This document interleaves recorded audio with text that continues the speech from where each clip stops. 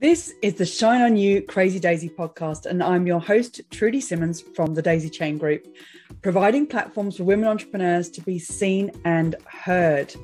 This platform is for women entrepreneurs that want to hear the real stories of what it takes to be yourself and run a business with all the different hats that you might have to wear. These are the stories of the tenacious, the rebellious, and the resilient women that are working towards the future that they want to build for themselves and their families. Hello and welcome to the Shine On You Crazy Daisy podcast. And today I have the wonderful Pat Maguire from Pat Maguire Natural Body Balms and Oils. I love that. Pat, thank you so much for being a part of the book and the podcast. Please tell us about your business. Hi, yes, I make natural body balms and oils from scratch using my own unique recipes. They're 100% natural, handmade, and I have a range of face oils, body balms, including a natural muscle and joint ease balm, which has been very successful. It's one of my best sellers, actually. Amazing. So yeah, that's me. That's what I do. Well, your chapter was like reading a roller coaster, and we'll come back to that. There was quite a few years that you didn't stop learning. But how did it feel at that time when you just kept finding something else to learn and put into yourself? It felt absolutely great. It was exciting. My brain felt like it had been starved of education for years, which it probably had.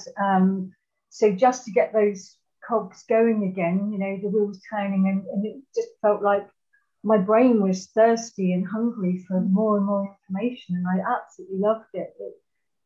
It excited me, it filled me with confidence, it boosted my self-esteem. So yeah, it was, I just didn't want to stop learning. I loved it. I loved the subject. It's almost like that was my calling my whole life. I didn't know what to do with my life. I was never so enthusiastic about what I was doing. So yeah, it was really good. And what kinds of things did you go and learn? I learned aromatherapy, but initially I learned the anatomy and physiology and body massage.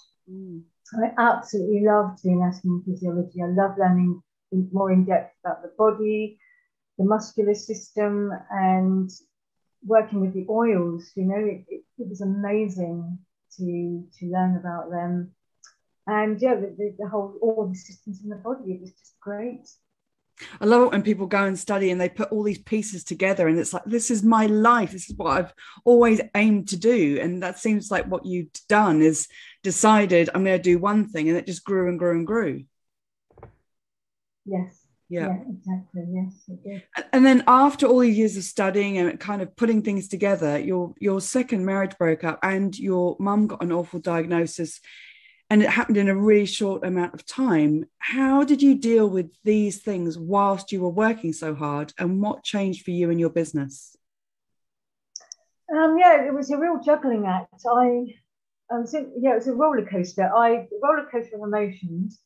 To some degree, I couldn't control the events that were unfolding, like mum's illness and my marriage breakup. But I was in control of my business in some ways, and then maybe I focused a bit more on that and lost myself in the work, which took away a lot of the pain. But yeah, I was working back to back with clients, so it was literally a treadmill I couldn't get off at that time. So I think when mum passed away a few months later, I went on a break on holiday, and I realised that I didn't want to work that way anymore. I'd just been working back to back with clients for years, and I kind of lost the holistic way I liked to work originally with my aromatherapy oils. So I thought, well, let's take this back. I need a much slower pace at work. And I was very successful. I mean, it was brilliant.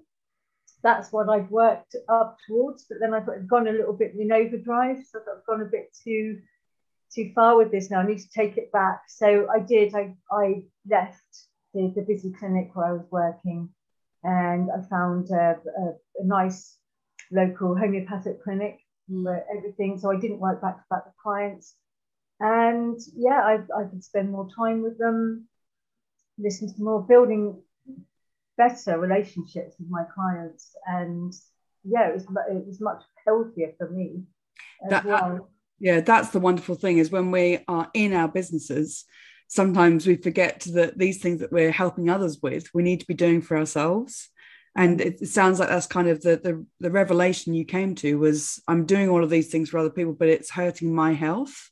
Yes. And recovery as well from grief. That must have been a difficult time to kind of put all of those pieces together for yourself. Yes, and I think that it took me longer to get over Mum's death, actually. It was quite traumatic. I remember feeling really, really traumatized. So I know I then on the holiday, that was just the break that I needed. That was just so healing. It was a really healing break, so tranquil. And that's when I thought, I need to stop, or I'm going to burn out, and I need to be able to reflect. And I need to be able to breathe properly, which I hadn't done because I'd lost myself in work. Well, and I think this is where I was going to come to next, is that your chapter is like a speed train, and that feeling of breathing, I think, is a really important thing to do when you're just go, go, go. But you have so much drive and energy for what you're passionate about.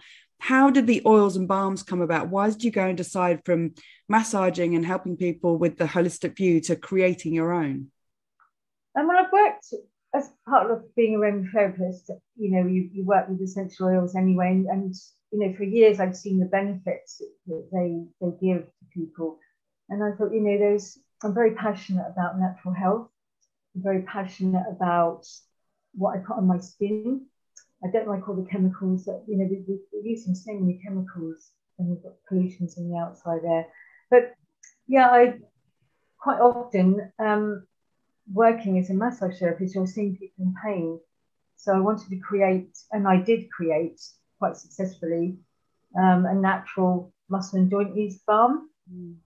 So I was encouraged, clients loved it so much, they encouraged me to then retail it. So I did. I got them all approved by the cosmetic safety assessment team.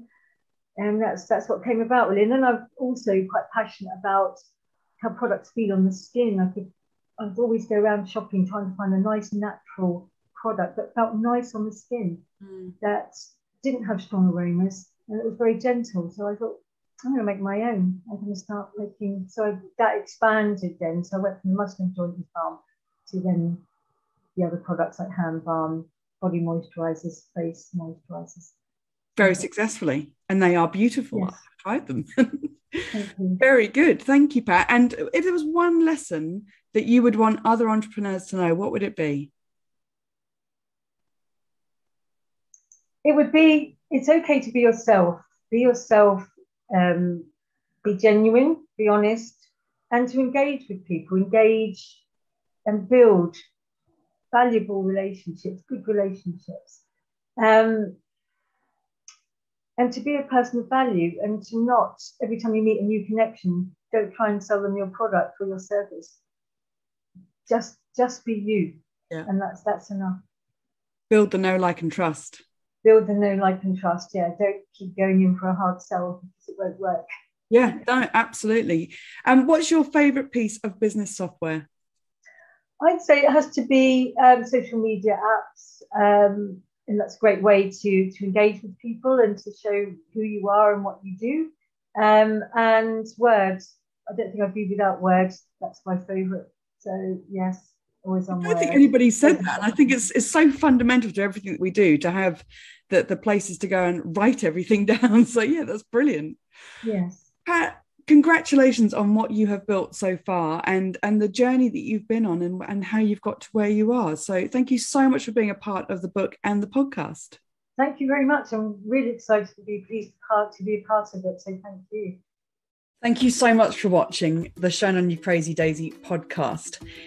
If you've liked what you've seen today, then please make sure that you click the subscribe button to this channel to see more inspiration and motivation as more of these stories keep coming out.